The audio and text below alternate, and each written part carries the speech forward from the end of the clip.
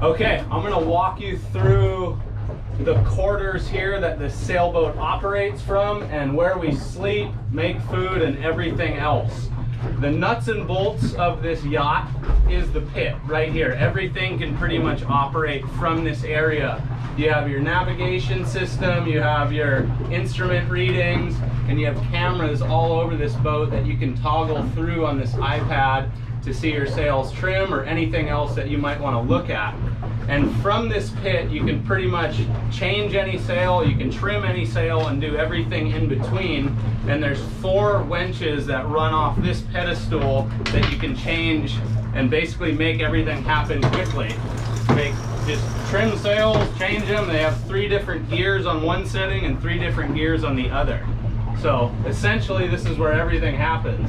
Whoever's helming the boat will man the main and kind of control what direction you're sailing from this area or that area over there, depending what tack you're on. And yeah, let's go into the living quarters here. So this is it. It's basically a carbon missile. It's very quiet right now because we're on a mooring in Bermuda, which we just got to this morning. But when we're flying full speed between 25 and 30 knots, these beds here are pretty aggressive. It's basically a functional beanbag with a pillow, and you kind of just lay down in here when it's not your watch, and you might just lay straight in your foul weather gear. And if it's hot like it was for us, we just peel it down fireman style right to the ankles and leave the boots on, lay down and try to get 20 to 30 minutes of sleep, or at least get off your feet for a little while. Then if something happens, you can just whoop straight up with the overalls and back to it on the deck. And that's pretty much where everything happens for that part of the trip. Anytime you get horizontal is pretty welcome when things are pretty rough, which they were for us getting to Bermuda. And then down here is our galley. This is pretty much it for cooking. We have 1 burner that makes hot water, any coffee, tea, or if you're gonna do freeze-dried food or make a ramen or oatmeal, all operates right out of here. And this is essentially the galley, which is a boat's kitchen.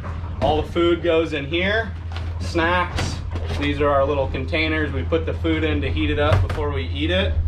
And the last sail we had to Bermuda was a little rough, so this really didn't get used much. We kind of just ended up snacking on bars and drinking water. So whatever was pretty convenient to eat was the go. It was almost too rough to try to get everything going in here.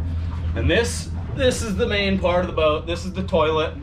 This is for the number 2. And at number 1 happens, you just lean down onto a knee on the back and hang on as best you can while you take a piss.